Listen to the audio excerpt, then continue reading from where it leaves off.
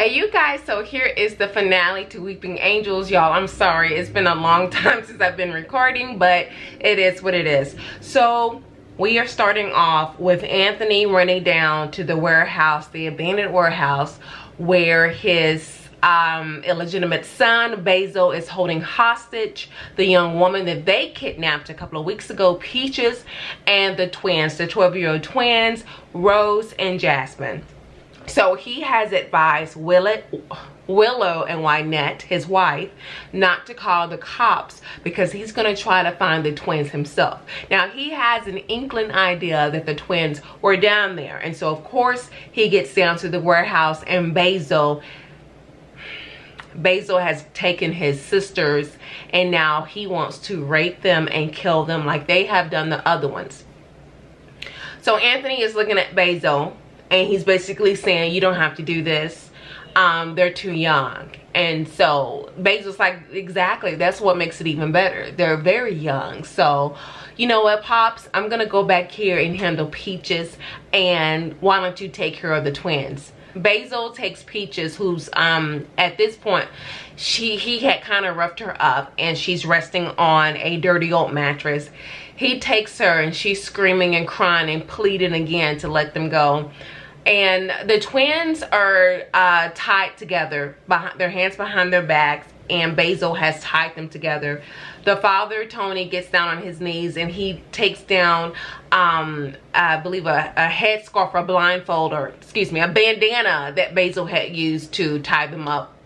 He releases the mouth on one of them. Let's say it's Rose. And Rose is like, Daddy, what's going on? Why is he saying that you... And so that's when Tony cuts her off. He said, it's okay, baby, don't worry about it. I'm going to go ahead and release you guys. I need you to run straight home as fast as you can. As he's undoing their knots, you guys, Basil did a good job in tying them together. We're going to cut over to Willow, who is still sitting out front of the brownstone looking back and forth. She's basically watching the street for her father return. That's when she could hear the young detective downstairs from Texas, Michael, come out of his apartment. And he's like, hey, Willow, what are you doing out here this late? And Willow's a little nervous because she knows her father, Tony, told her, do not call the cops. And technically, Michael is a cop. So she's not sure she should say anything. So she's like, well, nothing. I'm just out here, you know, just enjoying the weather. And he looking around because it's not good weather. It's hot as hell. So he's like, you're enjoying this hot weather? And she's uneasy. Willow's not a great liar. She wears all her emotions on her face, so he could tell something is wrong. He's a detective too. So he goes up to brownstone. He's like, Willow, what's wrong? I feel like you're not telling me everything. You do know you can be honest with me and open. And she looks at him and she's like, it's my sisters. We came home, we were getting ready for dinner, we went to the bedroom and we saw that they weren't there. My father decided to go to the shop, they weren't there, and he told us to not call the cops, but I'm worried about my sisters, and I'm worried about my daddy. That's when Michael looks at her and he's like, you know what, Willow, there's something I need to tell you.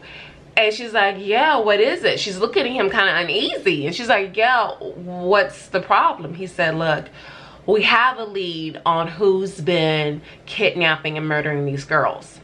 And she's like, okay, who is it? And he's like, it's your father.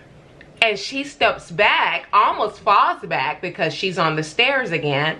And she's shaking her head. She's like, no, that can't be right. Again, this is her father. She can't believe what Michael's telling her. She's like, no, this can't be true. And Michael's going up the stairs. He's getting closer to her. He's like, yes, Willow, I'm so sorry, baby. I wanted to tell you sooner, but I didn't want it to get in the way. And I didn't want you thinking that the only reason why I was getting closer to you was to get closer to your father. And Willow looks at him and she's like, actually, that's exactly what I think. You know what? I don't think you should be talking to me right now. He's like, well, what can I do to help? And she looks at him. She's like, you can leave me alone. That's what you can do to help. So Willow goes upstairs to the apartment. She goes into the apartment. Her mother sees her face, and she's like, Willow, what's wrong? And Willow doesn't say anything. She goes to her room and starts crying. She's bawling, crying. Michael then goes downstairs and he goes into his apartment. He takes his gun because he's like, he already knows what's happening. So he starts going around. Cut to Tony. He's trying to release the twins, Rose and Jasmine. Again, Basil ratchet ass son has tied them together. And mind you guys, if you remember, Tony has a gun on him too. He has his piece, so he's ready for anything. So he successfully unleashed them, and here comes Basil. He came out, his hands have blood on them, you guys. So he comes around and he's like, what are you doing? What the hell do you think you're doing, Dad?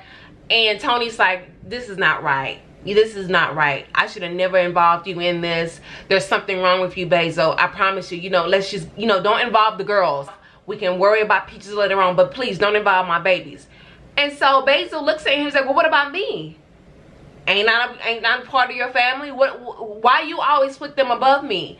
And so Tony's like, it's not like that. You don't understand, but the girls, they're babies. You can't do this to them. And so that's when Tony takes out his piece, and he's like, I'm not gonna allow you. You can't do this. You can't do this. And so he aims the gun at Basil and tells the girls to run off, and they run off. And Basil's screaming at them to come back, but they don't. They run off. And so the girls run off. Again, Michael's going through the neighborhood, right? He's going through the neighborhood. Cut to Basil and Tony. They're going back and forth. Basil's like, you don't understand. Like, this could be the perfect murder for us. And you don't want to do this. And Tony's like, I don't know what I did wrong. I have no idea why. I'm so sorry. That's when he pulls the gun up to his head. Basil's like, what are you doing? What are you doing, Dad? Tony then pulls the trigger, you guys. He pulls the trigger and kills himself. The twins are running at this point, and they pause and turn around. Jasmine's like, did you hear that? And Rose is like, yeah, but Daddy told. She said, but what if Basil did? Jasmine is like, no, we got to go ahead and go home. They start running towards the house. That's when Michael sees the girls, and he gets them, and he's like, are you guys okay? They're like, yeah, but our dad, we heard. He said, yeah, I heard it. It's okay. I'm going to go ahead, and you guys go ahead. Let me know where did it come from. So they point towards the direction of the empty warehouse, you guys. And so they kind of give him directions on where it's at, okay? So the twins get home safely. They knock on the door. Willow and Wynette, they hug them, embrace them. It's cool. Michael was making his way to the abandoned warehouse, and he discovers Tony on the ground, and Basil is next to him, basically trying to hold his father, but it's too late. He's already died. So Basil's looking at him, and he looks up at Michael, and he's like, I don't know why he did it. I don't know why. He's like, you know what? You need to put your hands behind your back. We gotta take you down to the station. So that at this point, you can hear ambulance coming. You can hear, because Wynette was like, screw this. She went ahead and called the cops. And of course, Michael went ahead and called the cops while he was in his apartment, and went out to go find the twins himself. So all right, you guys, cut to a couple of days, weeks later on. The girls are absolutely devastated. The family is devastated at their father and their brother BJ Basil of what has happened. These two, which is very rare to find, serial killer pairs, but it happens. But anyway, these two started killing in their previous state. I can't even remember what state they were in. Of course, Anthony, being the older, has been killing for a while. He's been really good at it. Basil, not so much. He's a bit sloppy, and he wanted to get younger and younger. The victims were all over the place, so the cops were confused. So of course, they didn't know until the killings up in what the family is at right now, that it was actually two people at this point. Okay, so they buried they buried Tony. Hardly no one in the community came to the funeral but the family, because they were disgusted that this man, family man, business owner in the community, could do this to girls that he knew, and having a family full of girls too.